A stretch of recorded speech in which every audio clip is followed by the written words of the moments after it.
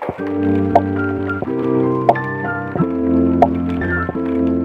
morning and welcome to the Nua Collective podcast. This morning I am having a lovely conversation with Roser Perez, and she is going to talk to us all about her practice, her artwork, and her artistic journey. Welcome to the podcast, Roser. How are you? Very good, thank you, everyone. Hello. I'm delighted to have you here and to chat with you about your work, as you are our feature artist for the end of March and to the beginning of April. So for some reason, we've decided to start in the middle of a month and finish in the middle of a month, and between the month features. But it's great to have you. You're going to be showcasing your work all through St. Patrick's Day into the Easter period. So looking forward to seeing some new work up on the collective's page. And now we're going to just talk a little bit about you. So, Roser, tell us, can you remember your first memory of what you created when you were a kid? What was the first thing that inspired you as an artist? Well, I think that I was surrounded by objects and also very influenced by my parents' very humble background. Um, but my dad, in his free time, which was very little, he would always be making things. Apart from his repairs, he repaired weighing scales, but he would make things out of objects. And for example, he loved snorkeling and used to collect the little lead, the fishermen put on the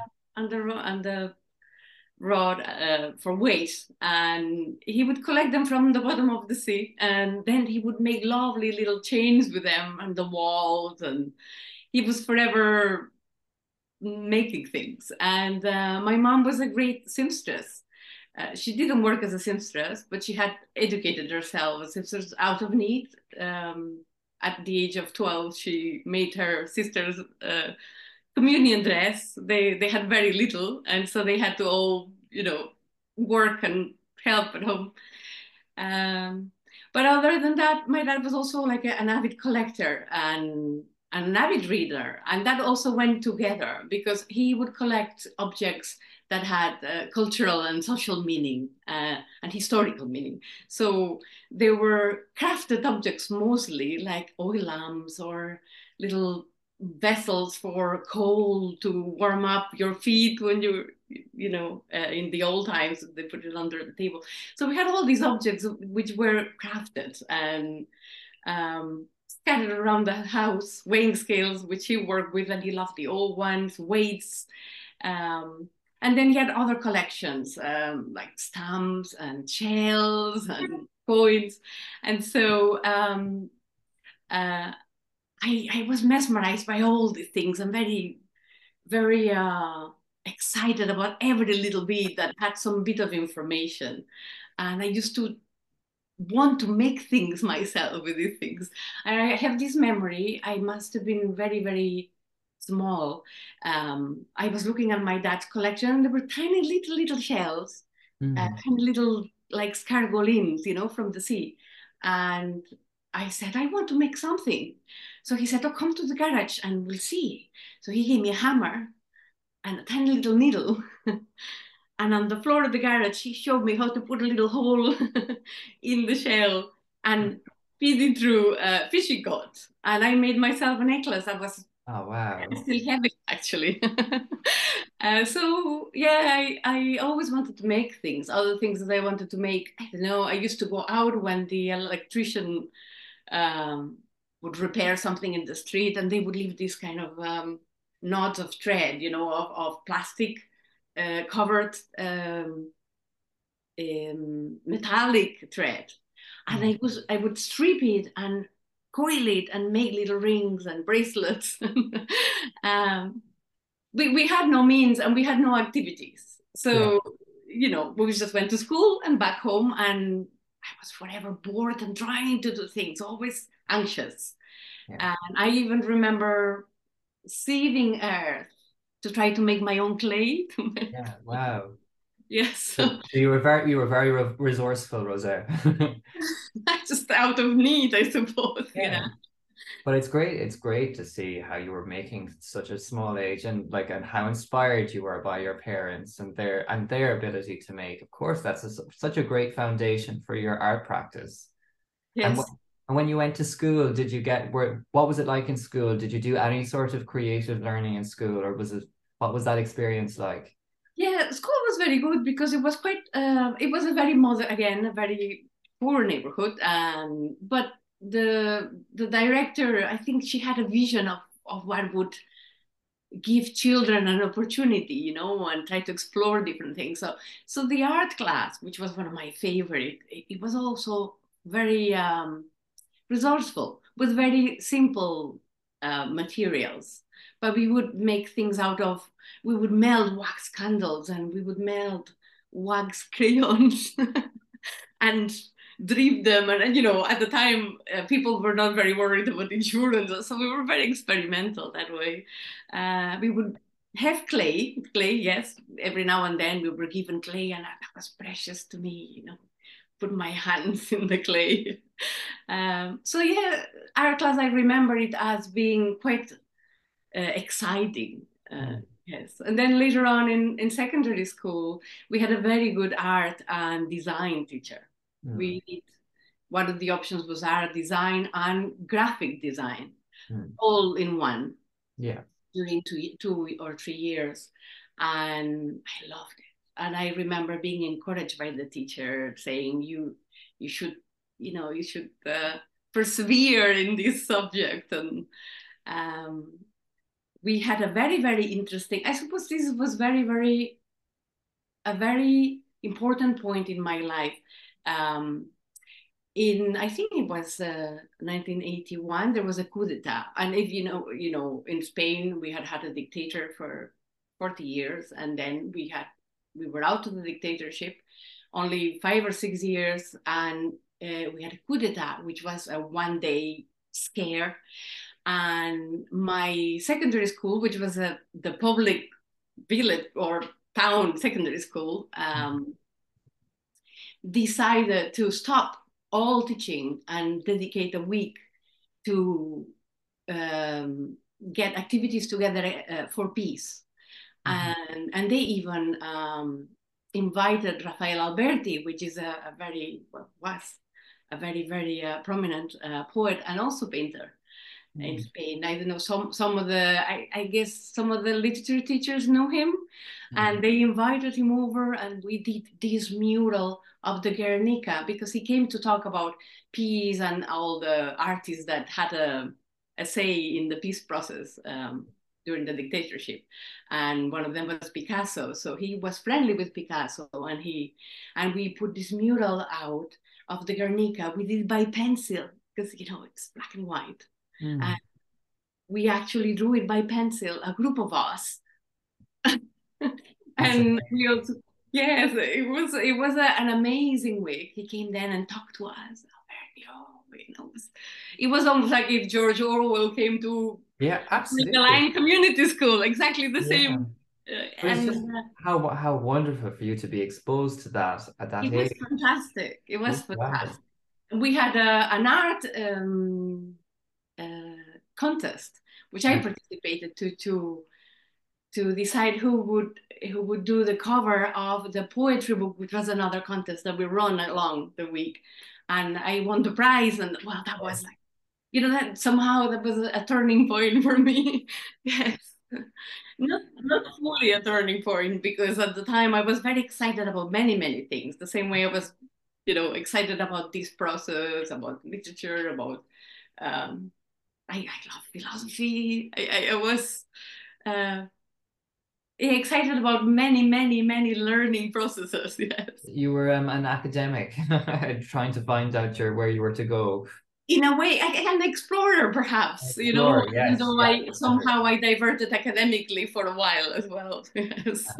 But what an amazing experience for you in school to be able to be exposed to those artists and to have an opportunity. While obviously the circumstances were not ideal insofar as what was happening in the world at the time, but I suppose having the opportunity to meet with these people and to create something together as a collaborative was as well as amazing. And then to get to get the validation, I suppose, of winning your award as the book cover. What a great kickstart to your career. Yes, I think, well, at the time, I think that being an artist, perhaps it wasn't an option Yeah. because of, well, because I was very aware that I came from a modest background, not very resourceful, and that somehow was more of a dream than Yes. a career that I would dare to pursue.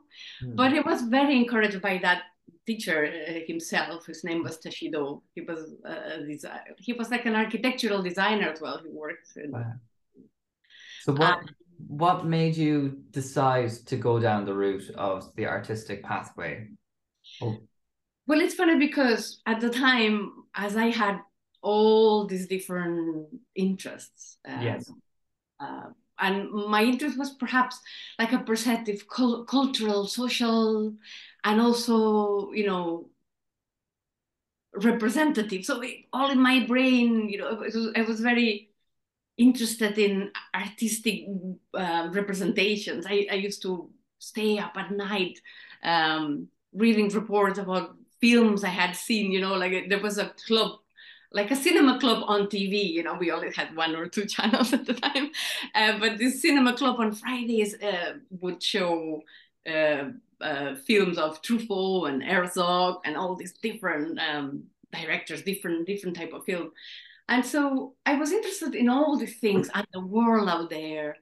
I love the languages and I wanted to learn more languages so that I could get out in the world and explore. And it came to then the end of secondary school and I had to decide what to do. All along, I had this love for nature Mm. and love for animals. And you know how coming from a place where jobs were very defined, people had said to me, "Oh, you should be a vet," um, because the art was almost it was not seen as A career. a career. Yeah. Uh, and I almost didn't dare to put that out. But anyway, I thought, well, okay, maybe I should be a vet because I love animals, I love Mm. nature. Uh, so when it came to the end of secondary school, I got quite good marks, and I thought, well, so I'm going to apply to be a vet because it was quite difficult to get, so I'm going to apply to be a vet. But then something was pulling me towards the arts as well. Mm. So at the same time, I also went to do the entry exam for the art school. And it was an exam which was totally apart. Well, you needed to pass your leaving cert, but you also Yes. needed to do this entry exam. And naively, I went to do this test without no preparation other than the little bit that I had done in secondary school. I remember going into the place, architecturally quite fantastic, but full of tables and plinths and materials, and I'm feeling completely overwhelmed. And then surrounded by these other students that had been into classes with this and that artist, and I just panicked. Panicked. We were given 3 days to make something. Mm. Um, I tried to make, I designed something similar to what I had done for the cover I won the prize for. Mm. But my gouache pigment run wrong. I couldn't fix it. And I panicked. I went home. I waited for a day. I went back to the exam to finish it. I thought I might finish. I knew at that time I had spoiled it, and I knew I wasn't going to get in art Mm. school at the time. And I proceeded with veterinary for a year. Wow. Oh, so you went to vet college then? I went to vet college for a year, and all along thinking this is really not for me. Okay. Um, so I started studying languages at the same time Hmm. at night. And by the end of the year, I thought, this is where I am happy with the languages at the moment. Mm. And it was perhaps one of the most difficult times in my life, funny enough, because it was a defeat of a purpose, like letting myself down, letting my family, even though I didn't have that pressure, and I must say my family never pressurized me to do one thing or the other, but I was very, very let down in myself for having to stop what I had started. And I suppose that's always been with me, you know, say that I will do something, think I will do something, and not being able to finish it, or it is really distressing, you know. So, Yeah. almost promising myself something and not being able to Uh, fulfill the yeah. promise. Yeah. You know, that's part of who I am, I guess. So you went you studied languages, and from languages, what did you do with that course? So did you pursue any sort of work with that? Yeah, the languages. I did for years of different languages, and that brought me to different places and exploring a little bit the world. Um, Doing different courses to Mm. practice the languages. And eventually I decided I started working at the same time. I was working full time, just with my languages as a PR for a chemist, for a pharmaceutical company. Mm. But always studying at night, with the idea of my dream, you know, going exploring. And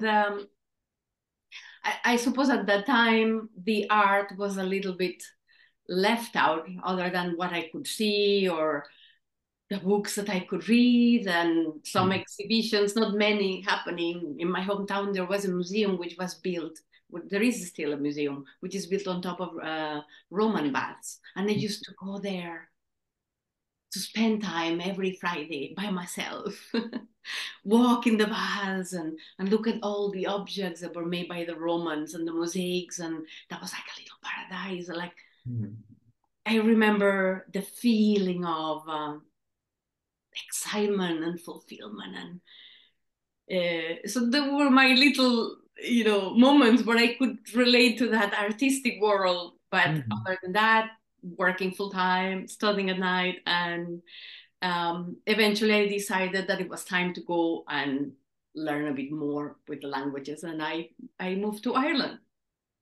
I left my job and I came to Ireland. I What made you move to Ireland? think basically that need to go exploring, Mm. and the need to see how people live in other places, uh, Mm. um, go experience life differently. And so what brought you back into your artistic world? Because you obviously do a lot in design now, but how long did it take you to get back into it? What It took triggered me back?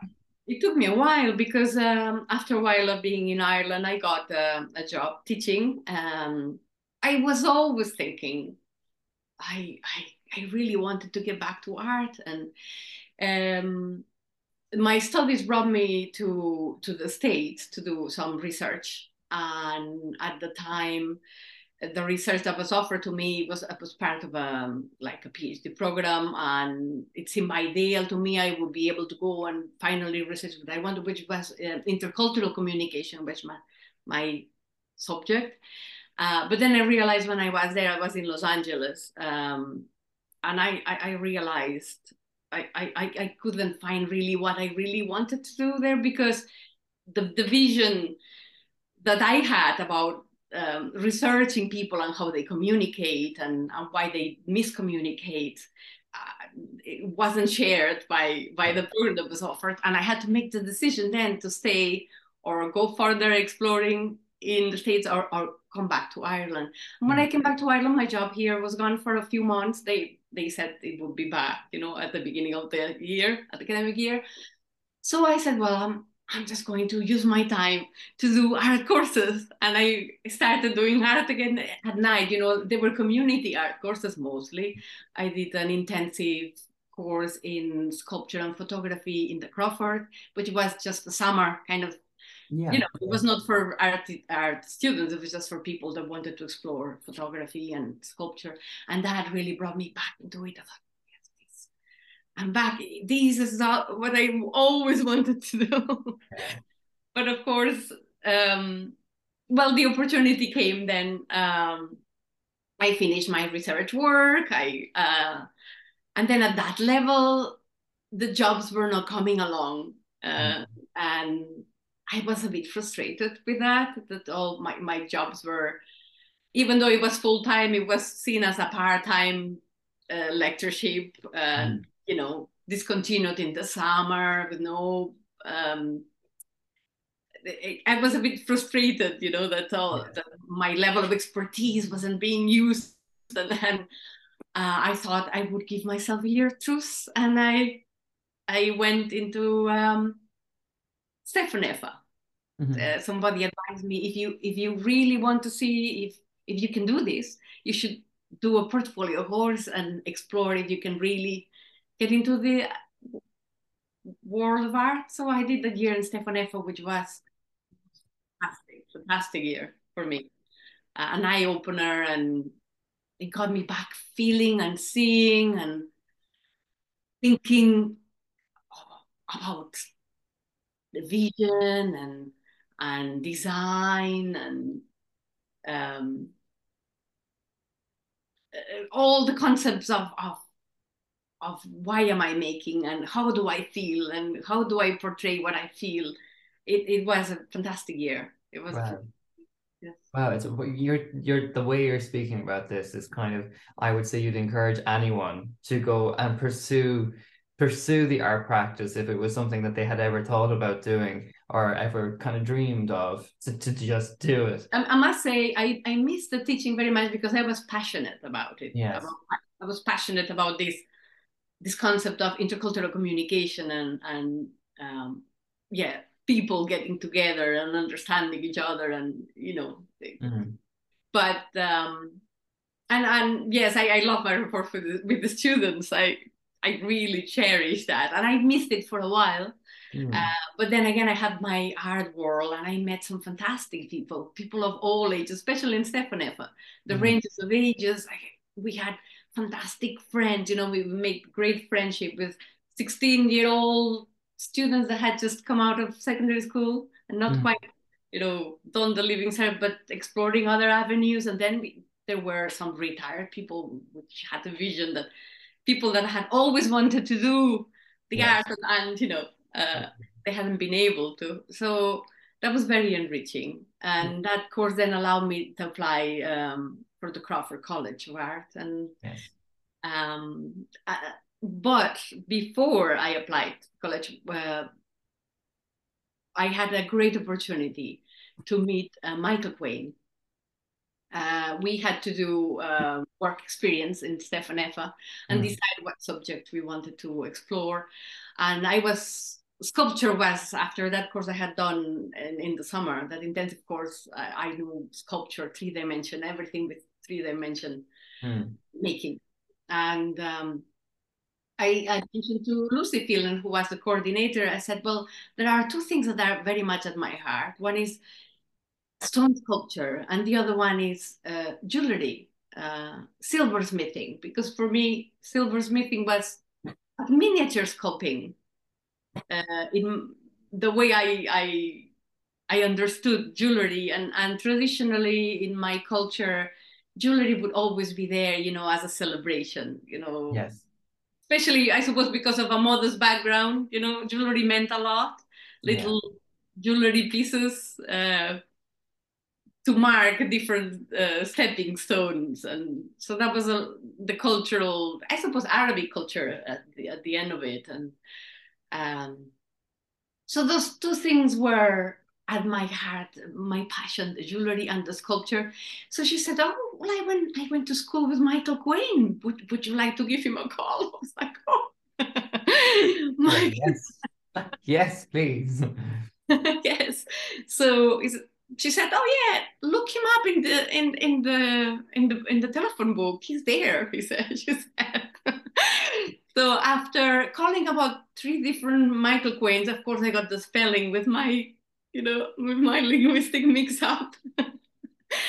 I got the wrong spelling for Michael Quain, and I called 3 different Michaels. One of them, who happened to be acquainted to Michael and gave me his telephone number, his Cork, I suppose. And he said, "Oh yeah, come to my workshop." He was based in a creamery building, an old creamery. He said, come to the creamery and I'll show you around. And I don't have a lot of time. I won't be able to do this every week, or what he said, but come along and I'll definitely show you. So yes, that was a great experience. He was incredibly kind. I remember showing me how to work the pressure hammer for carving. He was doing a big sculpture and he was very, very busy trying to finish that. But he gave me a cutting of his sculpture, like a bit of rock, Kenny limestone. And he said, "Here, make something with this." So he showed me how to work the pressure hammer, and he showed me around his different tools, which most of them he had made himself. And he said, we have to get you a little bit of protection gear. So he said, "Look, you work away in the stone and I'll go and get you protection gear." So he went off to the co-op. It was just a few minutes away, and left me with the pressure hammer. And after a while, with the pressure hammer, but I hadn't asked him how to switch it off. Oh. You know, the pressure hammer.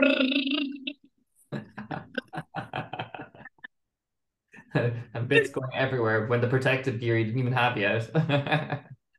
So he came back with a mask and a mouthpiece, goggles. Yes. Very kindly. He wouldn't take any money for it. He said, you're a student now, you cannot, he was really, really kind. And obviously his work, to me, fantastic. Yes. Did you have a long time with him then in the end after all of that? Some days, maybe every week or every 2 weeks, I'd go and spend a couple of hours. Sometimes I'd just ask him, "What can I do? Can I help you with something?" And I would just maybe clear the rock that he was chiseling away, or everything was to me important, just to see him. He would explain how he was managing to lift the pieces, for example, because that's part of when you're doing heavy sculpture. Yes. Logistics is what takes the most thought. Yeah. And one of the reasons why I don't do much stone sculpture anymore, because it takes its toll. It does, yeah. So so when you finished the Stefanefa and you went to the Crawford, and how was your experience in the Crawford? What did your work change? Did your ideas change? Did your process change? How did you get on there? My first year in the Crawford was really interesting and really inspiring and very encouraging. We had two teachers that used to do the rounds together, Bill and Jill, and Brenda and Jill, and they looked at everybody's work. We were in a big room, all of us, maybe 50 of us. And little by little, they placed people in different spaces to give them a different sense of where they were and what they were doing. And that was, to me, a great move. I remember them placing me in this kind of little room out of the space, but still in the space, with another student who we are life friends now. And then, moving us back again with the group, and that gave us a lot of sense of who we were with what other people were doing and how we were thinking. And so it was very, very enriching, very enriching. And then we had loads of different materials to experiment with. The coordinator, Harry, he would push us away from our little space into the ceramics room. Go, now there is a space in the ceramics room. Go, seize the opportunity. Go to sculpture yard. Go to forever saying, but what am I be able to go to? What am I going to be able to work with stone? Oh well, we'll get there. We'll get there. So eventually, I remember going out to the yard and meeting Peter McTighe, who was the sculpture teacher there, and saying to him, I really want to give it a go. I really want to give it a go, but I am not really allowed. You just come down and I'll show you, I'll give you some tools and just come. So I'm forever nicking out of my space to go to stone carving. I also remember going to the technician room where he was providing with different tools and different materials, and he was working himself in his space while he was providing the students, doing his own thing. And he was doing these figurative work, which was sculptural, with layers and layers of metals. And one of them was lead. And I thought, oh, this is fantastic. This is like, you can bend these, you can mold it, but it's metal. And so I started experimenting. That was my first go at Repoussé. He was very, very kind. He made me the molds in wood so that I could actually work with the lead, sinking it and pushing it and bending it. So yeah, I was very fortunate. That first year was fantastic. And then little by little, then it became a bit more complicated in the Crawford. It became a bit more complicated. Different issues, I suppose, going on in the school. Sculpture became like a second thought a little bit. So it was harder and harder to hold onto the sculptural work and to focus on the sculptural work. But I was stubborn. What were you making then when you had to go through second through fourth year? We were experimenting a lot with doing a series of studies, and so the studies we were given freedom to experiment with different materials, and most of my work was three-dimensional, and I would experiment with different materials, meshes, copper, brass, rods, but also with clay and ceramics. And so combining those and knowing how to build that ceramics sculpturally so that they wouldn't collapse. And so it was a lot of learning. The projects were always towards some sort of end of term, maybe exhibition where we had to develop a concept. Sure. And I was very, very taken then by figurative work.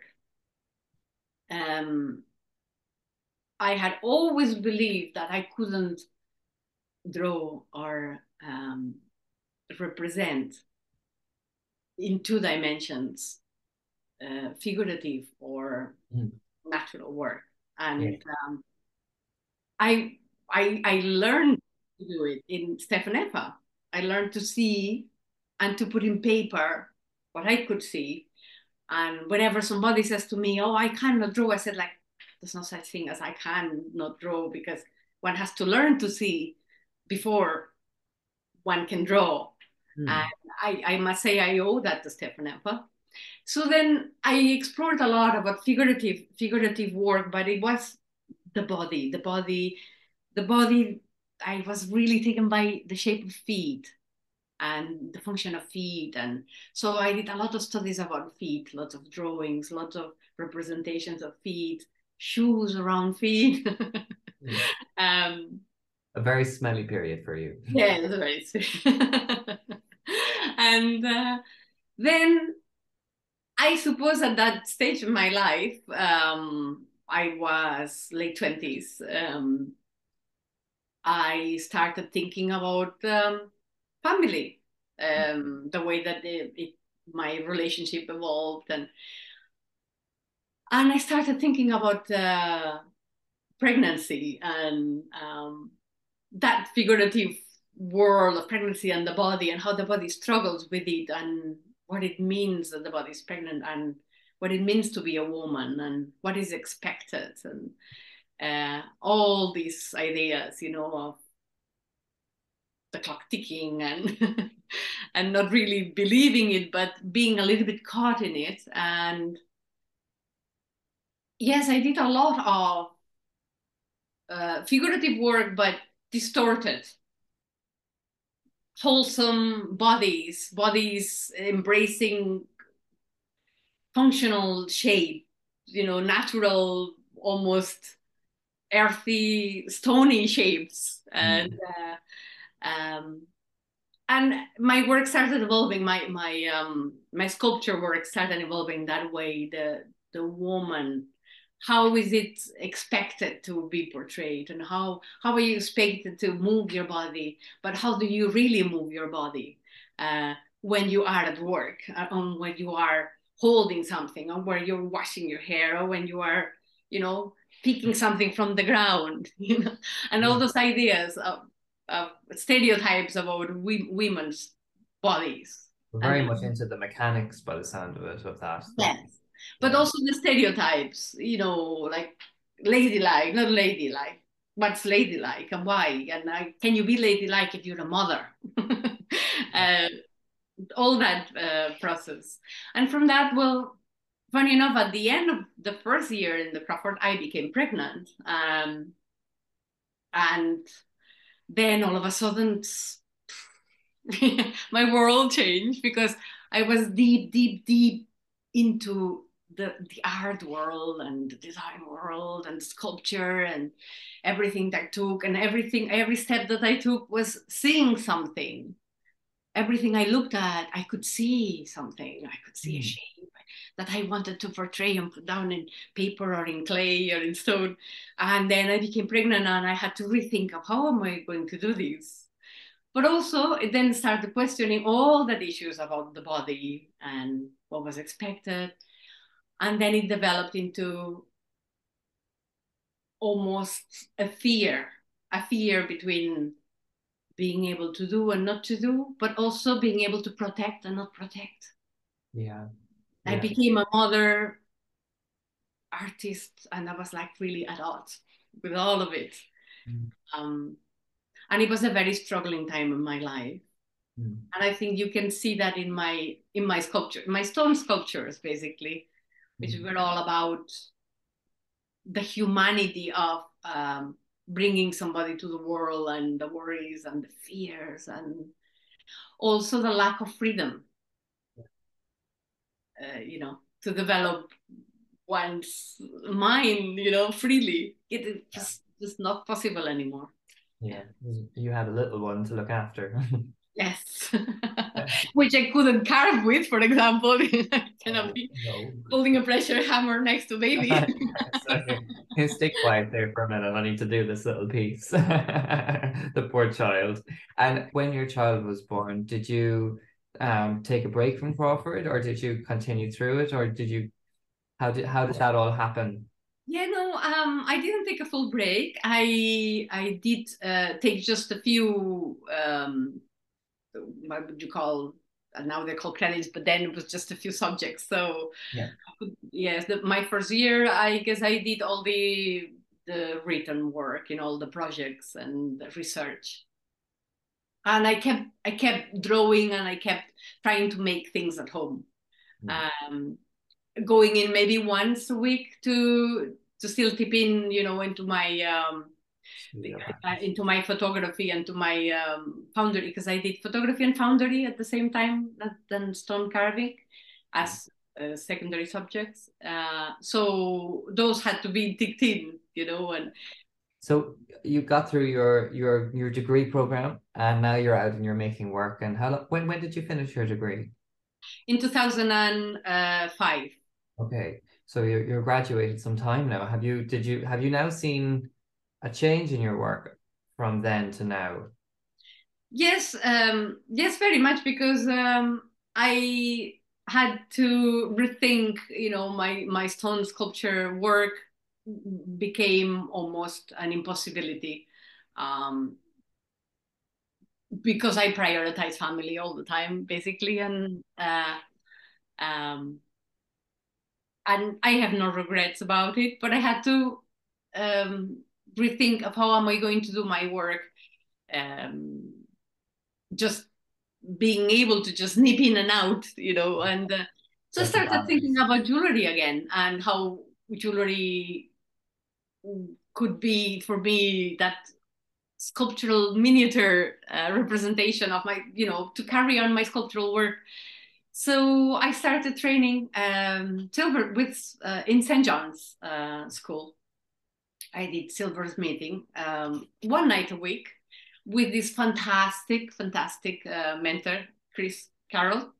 And everything I know about silversmithing, really, I owe to him. I've done some other courses, but yes, he was very accommodating and very helpful. And I little by little got more and more and more into that world of silversmithing and making jewelry. So back to my like childhood dream of doing the And that obviously triggered modeling. in your jewelry business, I suppose, as well as your jewelry art practice. Yes, yes, yes. It's a small business because I still, I still go with the family first most of the time. So I don't push it very far. I push it within my limits. Yeah. I always um, enjoy commissions that have some sort of vision. I love working with people personally, and jewelry has allowed me to do that, to keep contact with people. I think sometimes art is very lonely, and being in your studio, okay, you might have your music and your phone and your messages, but it's really lonely. Sometimes it's really daunting. Um, and it's only by contact with others that your brain sometimes bounces into more creativity, and I yearn for that, and the jewelry has allowed me that contact with people, and also the sharing of what I do. So that sharing of I of a piece idea, and then creating it, and Mm. then sharing it back and giving it, that's for me is fantastic. Yes, it's almost like going through the whole art process of the thinking and the sharing and putting it all in a small piece that means a lot. That's Mhm. And jewelry for me. revealing it then is always a bit of a it's always great for fuel to keep you going and keep you motivated and to inspire you to continue working. There's a question I tend to ask everybody on these feature podcasts about how they work. And I suppose everybody works differently and there's space and what their setup is. What is your setup like? Yes, well, for years my setup has been like running from the kitchen to the garage and back and forth and being distracted by the washing machine. But now eventually I have my workshop out in the garden Mm. and very happy with it. So what you see now is where I have my jewelry display and packaging and books and things like that. But then I have my workshop where I have my heavy duty work, and also what I explore a little bit in the design of art, of visual art. So from the jewelry. In my workshop, I can mess a little bit with materials, and sometimes I get out my paints and my drawing pad, and I can just play, because that's actually one thing that I must say that has carried from childhood, the neatness, neatness, being neat, and that's always been at odd with my creative process. Mm. And now that I have my workshop, I can be messy without going back to that. I should be neater, and that takes sometimes a long time for my process to develop because of the neatness. It's So are almost you wanting to like be neat now that you have your workshop? Do you want to be neat still? Are you happy to let things go a little astray? yes. Oh, I can let them go astray, as long as the silver minting process doesn't get contaminated. So it's a little bit tricky that way, things like dust and grit can and sprays and things like that, they can tamper with the soldering processes, and so I have to be a bit careful. But I must say that having a concrete floor where I can just put all my um canvases and just play with elements on it freely, all I need is like a sheet of plastic now. Yes, Wow, wow. it's a silly thing. It was my thing, but it's not, in the brain. And what are you making now? Yes, I am working with the three-dimensionality of silver smithing, so shaping the silver, but also the sculptural aspect of it. And so I'm trying to bounce back and forth with the idea of art and jewelry, Mm. more like the creation of pieces with precious metals um, that are also art pieces. So I'm exploring the framing process, of the art Yeah. jewelry. Um, and it's funny because when I say jewelry, sometimes it seems that it belongs to another dimension for most people, I guess. Mm. Jewelry, because, but it's all part of the same creative process and about recreating a feeling that one might grasp. Like just having one walk or looking at the stones, and something I do a lot. Walk by the Mm. sea and forever mesmerized with stone and stone shapes, and I still collect stones that I might carve. But at the same time, I see the stones or pebbles, and they could be part of a piece.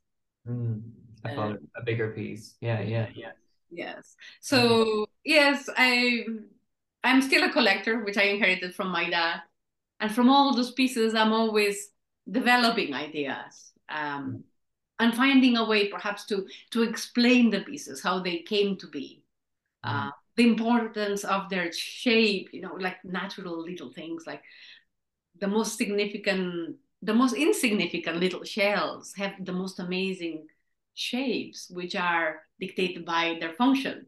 Yes. And going back to then shape and function, of artifacts and even jewelry itself, shapes have a lot of meaning. So yes, I'm always exploring those avenues: shape, Yeah. meaning, function. What? So I'm really intrigued by what you're saying there insofar as the meaning and purpose of shapes. And is there a particular type, or is it just whatever you can find, or is it you just going out exploring as you have been doing all your life, it seems? What, Yes.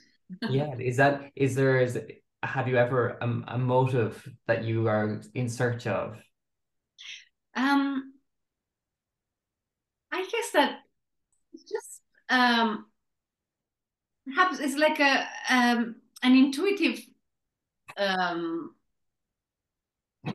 feeling of excitement that Mm.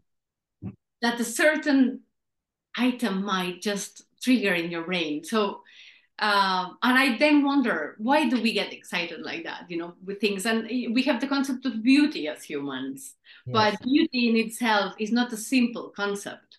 Mm. And what we withdraw from beauty and the whole idea of what art is, uh, it really comes from a trigger in the brain that might be, millions of years progressing. Yeah. And to become that concept.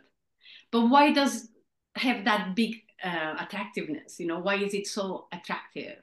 And what does it mean then? So yes, a simple walk by the beach, and perhaps I find an old item of like a fisherman boat, which has been completely reshaped by the waves and banging against the rocks. And these shapes are the most amazing things because you feel that all those millions of years of movement and development are all in one small shape. Mm. And from those shapes, rocks, I don't know, twigs, pebbles, polished glass, um, all these ideas then search, Yeah. to create something perhaps alive. Is never my, I never search for a piece that I'm going to make something of. I just look at these pieces, and I just get so excited about all these processes. So it's a process, I guess, of nature and time, Yeah. and the fact that we are part of it. And I guess that the fact that we are part of this process is what triggers in our brain that idea of beauty, Yes. or that idea of looking into art as something that gives us something back. So from those little moments of inspiration, what I hope is to reach that feeling in somebody, which will bounce back. And that person will get that from the piece. Yeah. Oh, that wow moment. Wow, you're an inspiration to listen to, Roser. You have such passion about what you're talking about and about what you make and what you do, and it's infectious. So I'm hoping that it will infect those who listen to continue to make in the first place, and just to hear about your artistic journey is really inspiring, and I hope that everyone else who listens feels the same way. I'm looking forward to sharing a lot more work that you've created through the collective. We've got lots of exciting bits and pieces coming up, which are very very cool, and we're very excited to share with them and are reflective of what you're talking about there and in your search for exploration, which is really, really amazing. Roser, thank you so much for joining the conversation today, and for sharing your story and your inspiration, and you are an absolute inspiration to other artists and to our listeners. And I'm looking forward to sharing this with everybody. So thank you for that. Thank you very much. No Thank you for problem. listening. No problem. And we will put all of Roser's new work on the Nua Collective website at www.nuacollective.com. And yeah, you will find all of her work as well on Instagram and Facebook and Twitter and wherever you get your social work from. They will be spread across there over the next few weeks. So be sure to keep an eye out for that too. If you enjoyed listening to this podcast, remember we have a whole collection of podcasts for you to listen to, from other feature artists to really exciting conversations that we've had about lots of things, such as the environment, like Rosaria has just spoke to us quite intentionally about there, as well as artivism and other kind of interesting topics. Share this with all of your friends and family, and we look forward to getting back in touch with you all guys very soon. My name is Eamonn Shanahan, and you've been listening to the Nua Collective podcast.